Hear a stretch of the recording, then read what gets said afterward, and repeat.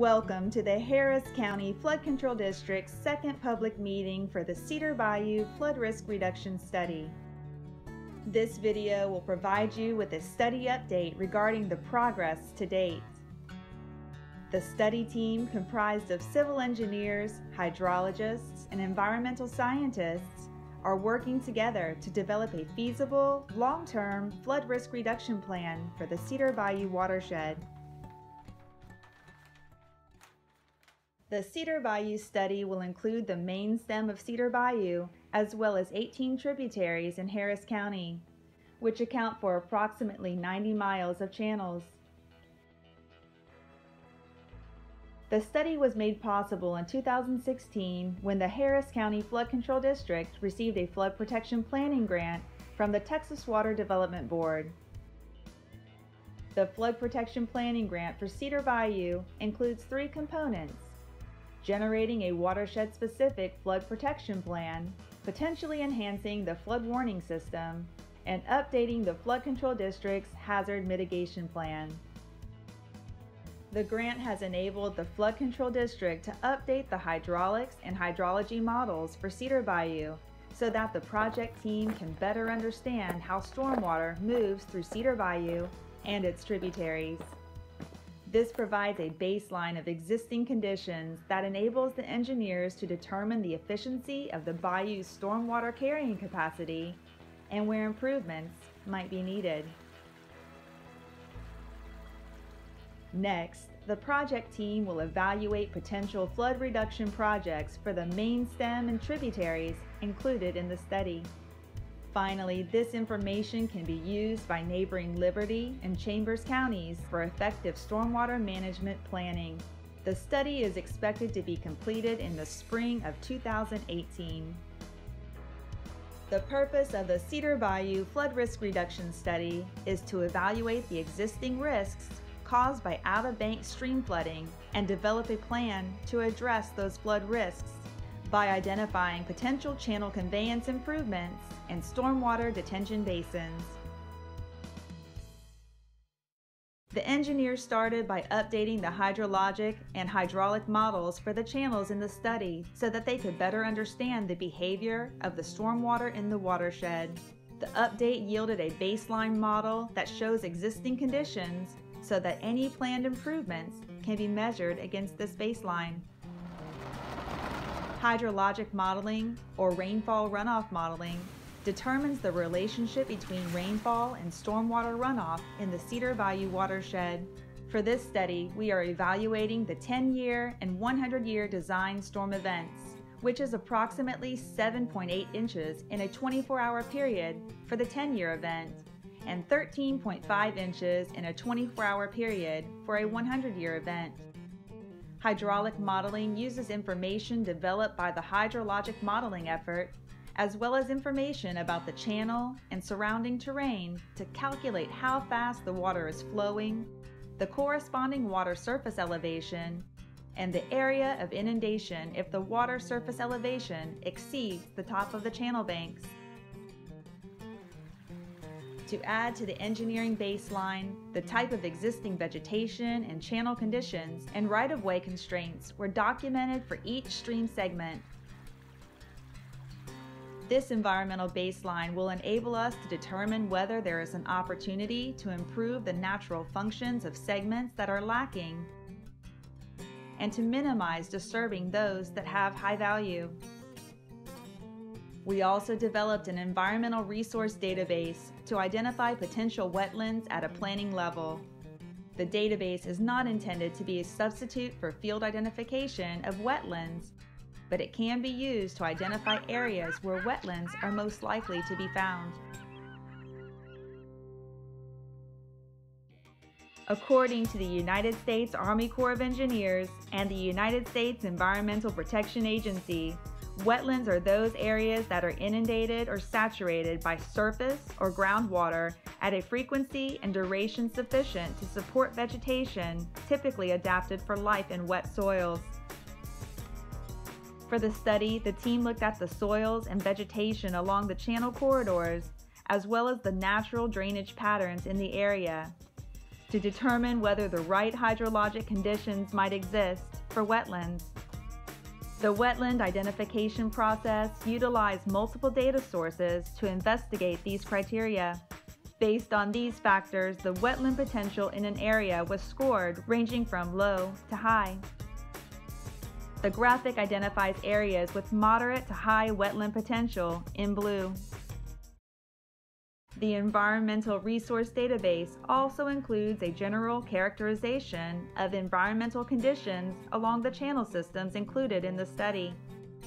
Using the Environmental Resource Database, we can identify potential areas that might be well suited for a wetlands or channel mitigation bank. These areas could be specifically preserved to offset wetlands and channel disturbances in other areas resulting from flood control projects.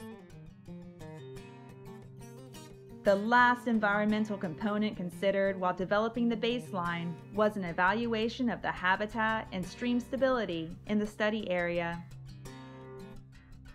As part of the study, a preliminary geomorphological assessment was performed to evaluate the streams and their interaction with the landscape around them. This is an important element of the study because we want to develop a strategy that will integrate flood control work with natural channel design. If we are able to incorporate natural channel features, we can reduce flooding risks while creating stable channels that promote our natural values and minimize future maintenance and repair costs. The findings of this assessment will be used as we move into developing potential flood reduction projects for the Cedar Bayou watershed. The Cedar Bayou watershed has a documented history of flooding dating back several decades. We have records from the 1940s and 1950s identifying the need for channel modifications. The three largest storms in the flood control district records for Cedar Bayou chronologically were the October 1994 storm, the Halloween 2015 storm, and most recently, Hurricane Harvey, which has the greatest recorded rainfall totals by a significant margin. Hurricane Harvey produced a rainfall event in excess of a 500-year storm in the Cedar Bayou watershed. Cedar Bayou can contain roughly a 2-year event along most of the channel. Please note that the Cedar Bayou study will evaluate potential projects to address both a 10-year level and a 100-year level of protection, and not a more infrequent or extreme rain event such as Harvey. In order to better organize the discussion, we are going to break the watershed down into 3 distinct areas to present our findings. These areas include the upper section from the headwaters downstream to US 90, the middle section from US 90 downstream to Interstate 10, and the lower section from Interstate 10 downstream to the mouth of Cedar Bayou at Galveston Bay. We will provide some general information about the main stem of Cedar Bayou and the 18 Harris County tributaries included in this study. The upper section runs from the very upstream end of Cedar Bayou in Liberty County to US 90 and includes portions of the Cedar Bayou main stem as well as several tributaries. This area is generally rural with a few industrial tracts and some residential areas. The terrain is very flat, and a majority of the known flooding instances are in the residential areas. The upper reaches of Cedar Bayou have been widened and/or deepened, as well as the 4 tributaries included in the study: Q128, Q130, Q134, and Q136. Along Cedar Bayou, the side slopes are generally stable with spots of eroded areas. There is minimal tree canopy over the bayou, which has led to the presence of standing water and aquatic vegetation in the channel bed. As you can see, the area estimated to become inundated during a 100-year event is very wide in most of the upper portion. The middle section of the study includes the portion of Cedar Bayou between US 90 and Interstate 10, as well as several tributaries, including those seen on the map. This portion of Cedar Bayou was dredged and channelized in the late 1940s and early 1950s, causing abandoned meanders along both sides of the channel. This area is also rural, with agricultural land. However, there is some significant industrial land use near I-10 and in Liberty County, specifically Mont Belvieu. Active downcutting or erosion into underlying silt or clay with exposed soil along lower banks is noticeable. The terrain is also relatively flat, and reported structure flooding is more scattered than in the upper section. As with the upper section, the area estimated to become inundated during a 100-year event is relatively wide and overwhelms the lower portion of many of the tributaries. As Cedar Bayou approaches I-10, the area of inundation becomes narrower as the channel becomes deeper. A particular area of concern is Clawson Ditch, Q122, an unnamed tributary, Q12202, and their associated tributaries. This area is primarily agricultural with some residential areas. These tributaries were evaluated together because they are an interconnected system with overflows between ditches, causing combined inundation of Q122 and Q12202 into one flooded area. The lower section includes the city of Baytown, so there is significant residential and industrial development in the area. There are some large open areas in Chambers County, and Cedar Bayou is naturally deeper and wider in this area, and the lower stretch below State Highway 146 is used for navigation. This lower section of Cedar Bayou transports high sediment loads and increased stormwater flows from upstream channelization that previously occurred. All of this reach of Cedar Bayou has maintained its original sinuosity. The channel has widened over time due to a combination of land subsidence and sea level rise. Private and corporate interests have introduced bulkheads and piers along many portions of the shoreline. Since the early 1970s, the center of the channel has been deepened to accommodate industrial barge traffic.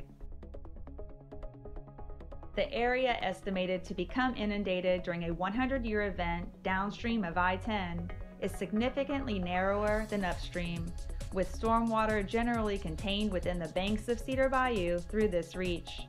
Now that we have established the engineering and environmental baselines, the study will move forward to analyze potential flood risk reduction measures. To do this, the team will consider methods for conveying and storing stormwater, such as channel modifications or stormwater detention basins. Traditional approaches such as a grass-lined, trapezoidal-shaped channel cross-section will be considered, as well as alternative approaches that seek to balance flood risk reduction with environmental stewardship. For example, an alternative channel section may include a terraced cross-section with riparian plantings. The Flood Control District's general practice regarding environmental features is to minimize impacts and then mitigate if necessary. The Flood Control District also strives to incorporate water quality and environmental enhancements into flood control projects where practical, such as stormwater quality treatment wetlands within wet bottom detention basins and natural stable channel design features in sections of channel that are modified to increase the efficiency of stormwater conveyance. These recommendations for flood risk reduction measures will be shared at our third public meeting in the first quarter of 2018. 3 public meetings are planned to inform the public of the progress of our Cedar Bayou study. The first public meeting was held in May 2017, and general study information was shared both at the meeting and after the meeting on the Harris County Flood Control District's website. This meeting is the second of 3 and is being held in 2 locations. At these meetings, we are discussing the baseline or existing conditions, including where flooding occurs, as well as environmental resources located within the watershed. The final meeting, which will be held in early 2018, will focus on presenting the flood reduction recommendations and laying out a conceptual plan for future flood risk reduction projects. If you would like to participate in the study, we welcome your feedback through the use of a study comment form you received when you checked in. You can return the comment form tonight, fill out one online, or mail your form to the address listed on the comment form. Thank you for coming to learn more about the Cedar Bayou Flood Risk Reduction Study.